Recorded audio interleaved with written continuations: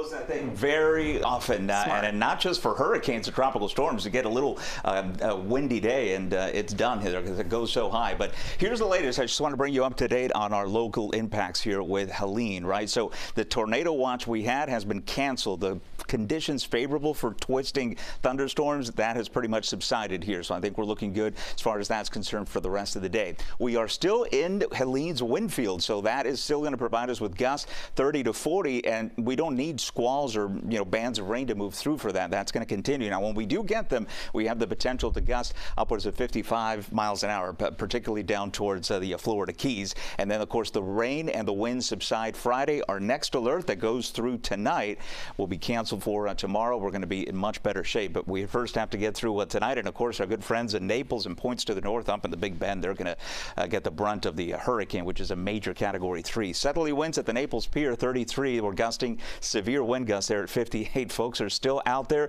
Let's see some paddle boards getting going. Not a great idea, but always get that during these tropical systems. So Helene, 125-mile-an-hour winds. It's a Category 3. It could bump up to Category 4, but it's going to start running out of warm water here, and it's going to go inland for tonight. So that is the structure that we're going to be dealing with as it makes landfall. But such a huge system, the impacts are up and down the Florida coast here and along the Keys as well. You can see the wind gusts continuing 30, 40. Now, as we get closer to landfall, which will happen tonight, that's when we'll start getting into some catastrophic wind potential there across the Big Bend, the Nature Coast, as we see some of the winds at 40 and 50. But X-Weather Radar Network showing that last band paralleling the coast, but pushing towards the north and east. So we're in this wedge of relatively calm conditions. Now, we are going to get a few more bands heading in through this evening, but for as far as the rain totals, we're not looking at a flood event by any stretch. Here is the latest track from the National Hurricane Center. Of course, as I mentioned before, the cone now, as far as landfalling impact,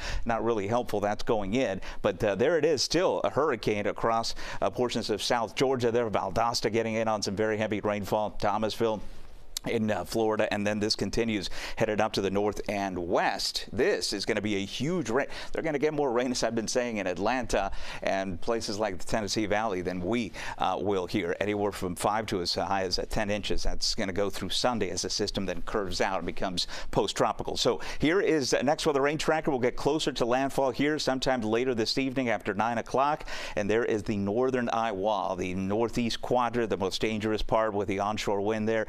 That's going to bring in the storm surge, and folks across Perry been there as well. When you live in Tallahassee, you kind of drive around everywhere and explore, and Perry is going to be in trouble tonight with potentially 100-mile-an-hour wind gusts there as it approaches. By the way, folks have been asking, the rest of the tropics, we're not ignoring them. It's just I don't see a threat here for Florida. This is Isaac. It did form. It's going northeast away, and then this feature here is going to curve out to sea. That's going to be Joyce. We've got Kirk, the next name on the list, but that's going to be a ways away, and we aren't talking about anything imminent for us here. So the latest, again, tropical storm warning continues for us. Those wind gusts will be with us. We're going to have some heavy rain bands that continue, but both the intensity and the frequency of those are going to diminish as we head through tonight and into tomorrow. Next, for the 7-day forecast, we'll see rain chances crashing down to 30%. We're going to be in great shape. It's going to be hot, but that's all right. We'll dry out heading into the weekend. We'll keep you posted on Hurricane Helene. Continuous coverage continues next.